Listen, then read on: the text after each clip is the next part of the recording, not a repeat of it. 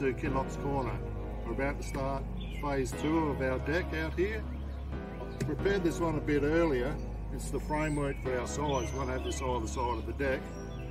And what I've done is pre-stained some of the area as well. Anywhere where it's going to be touching the side of the shed, I've stained up on the top here. The same with the slats that I'm going to put up. Just stained along the edges here first up. So it says you can put these straight up in here now. Once it's all secure, you don't have to worry about the finicky little stain in between everything. So a bit of pre-staining always helps, good tip. So this is one, as I said, we prepared earlier. We've got another one to do on the other side, so we can head across and start on that one.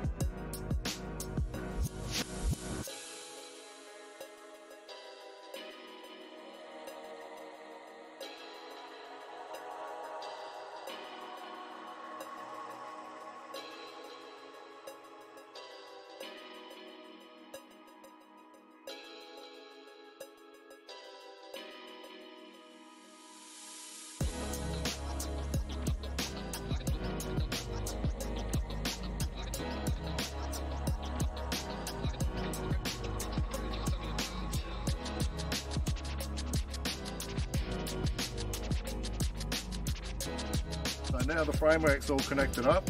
I'm going to lay it down and start putting the slats on there, get those connected, and then we can attach it to the side of the shed and to the bottom of the deck. And after that, we'll get some stain on it.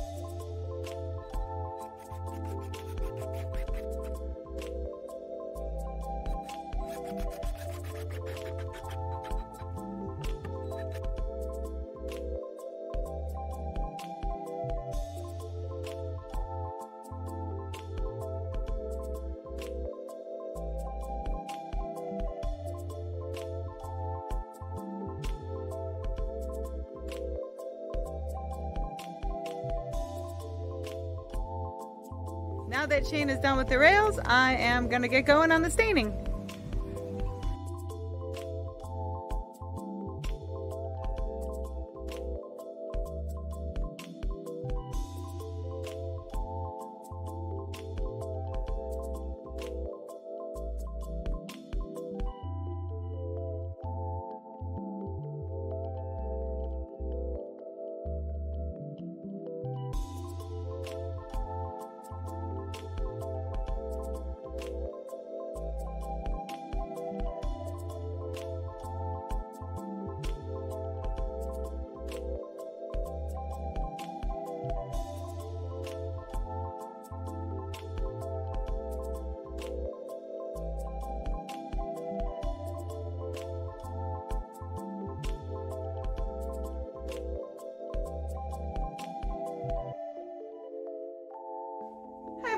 Today I am in the art studio. You can see some of our artwork behind us. This is where we keep our supplies and do some of our dirtier work. if we don't want to mess up the kitchen. I'm working on the table. I'm gonna spray paint a doily and I'm gonna epoxy the top. I'll show you as I go. Should make a really nice addition to our new deck. So here's a doily that I got at, I don't know, a garage sale or an auction, who knows what. I'm gonna spray paint it black. I'll do that outside because this is where I have a lot of my herbs drying. I don't wanna contaminate any of them. So, and then what I'm gonna do is I'm gonna put it on the top of this table. I'll talk about epoxy and mixing it once I get to that step. And then I'm going to spray paint the legs black.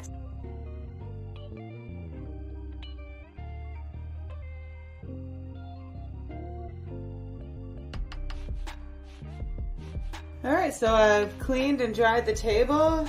My doily is dry. It's gonna end up in the middle just like this.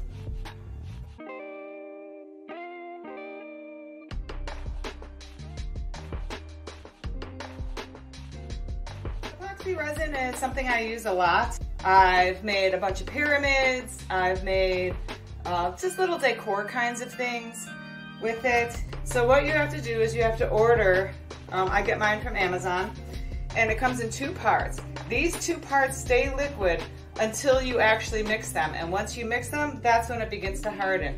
So this is the base resin, and this is the curing agent. I've marked a cup. So I make sure, because you have to get exactly equal amounts of each item in order for it to cure properly. You also have to mix it very, very well. All right, so this is one of the ways we just reuse these plastic containers. So you start with the base resin. And I'm gonna fill it up to the line. Doesn't matter how much you use as long as you get equal amounts. Okay, let's see, right up to the line. Now I'm gonna put my curing agent in, fill it up to the line again, and then get it in there. This is much thinner of a liquid, so it pours way faster. So as you can see, as I'm stirring, you can see those streaks in there. What I'm going for is no more streaks. That's how I know I'm done. So I'm gonna go mix for about 5 minutes, and then I'll show you what it looks like at the end. Okay, I've been stirring for about 5 minutes, and now you can see, while you see the wake of my stick, all you see is bubbles. You don't see long white streaks anymore. So that's telling me that it's done. Make sure you take care to scrape the sides and across the bottom, because you don't want any residuals of either one of those 2 components to be left behind. Because I'm working in a workspace where we really don't care if we get anything on the floor. I'm not gonna get a ton on the floor, but I don't worry too much about protecting it underneath. But if you are working in a place where you could do some damage, make sure you protect the floor. So I start in the middle, and I'm just trying to do an even pour.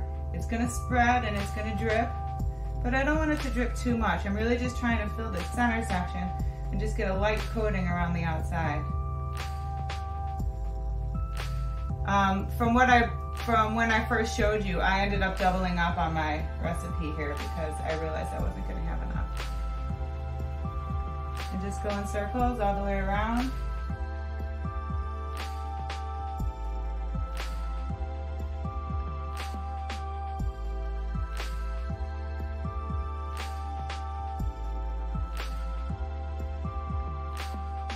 And I'm just trying to make it so that the epoxy is kind of like everywhere, but I don't really need it to be thick on this outside part.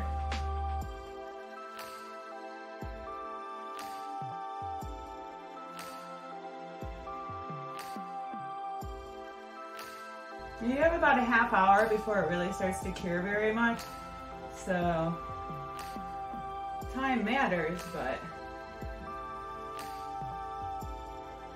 you're not in a huge hurry.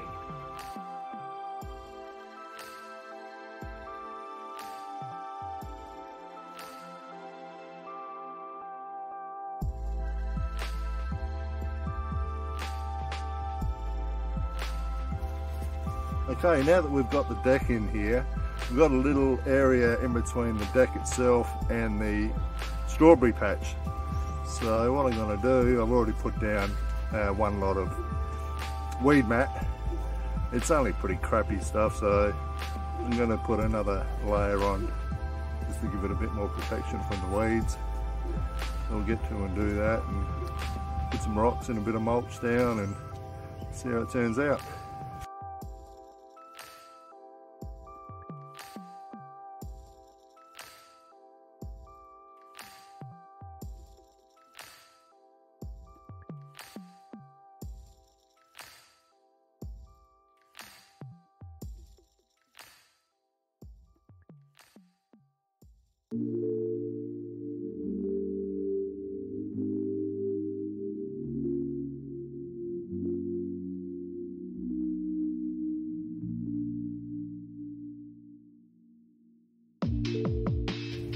Make sure not to step in Susie's strawberry patch. Be happy about that. And that's the thing about southwest Missouri, summertime. Humidity is a killer. So draining. It's like someone's throwing a blanket over the top here. Looking forward to that beer.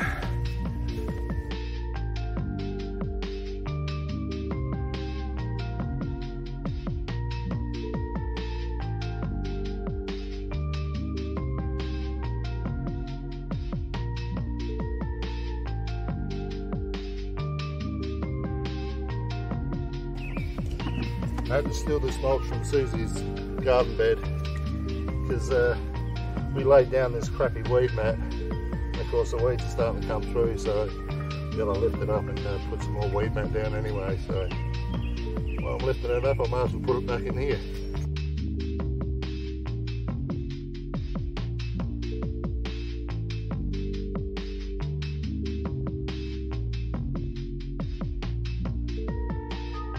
There's the size of the worms we get here. Pretty good, huh? Get a couple of those when we go fishing.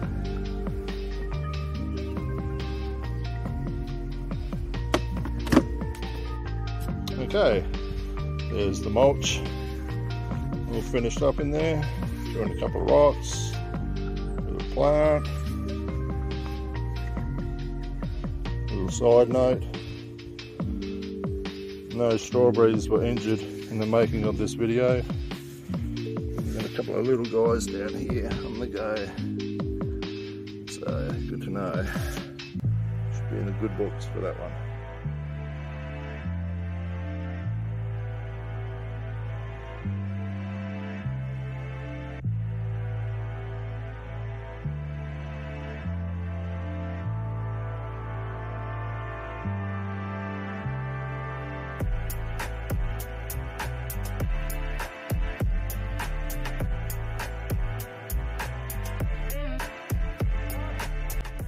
Yesterday we went out shopping just to get some decor. We went to Goodwill, spent a total of 30 bucks on all of the things you see here. The wind chimes we bought at a swap meet for 3 bucks each a couple weeks ago. These chairs we got for 20 bucks each at an auction. You saw me make the table earlier today. Here's how it came out. Pretty cool. I'm pretty happy with it. You can see reflections, but nice and durable. They'll be really heavy, won't blow away. Here you can see Shane put some little shelves on, so we have little knick-knack or drink holders. And then his beautiful landscaping from this afternoon.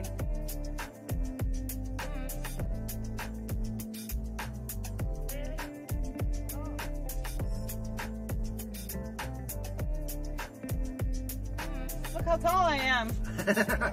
I'm so tall. I'm at the bottom of the deck. So thanks for watching our fabulous deck build. We're gonna enjoy some nice quiet time here in the country. Have a drink. We're certainly gonna have a drink. This has been hard work. It's been enjoyable. We've had a lot of fun doing it, but now it's time to sit back and enjoy the fruits of our labor. Good work, babe. Good work, babe. Thanks for joining us. Hope to see you next time. See you later.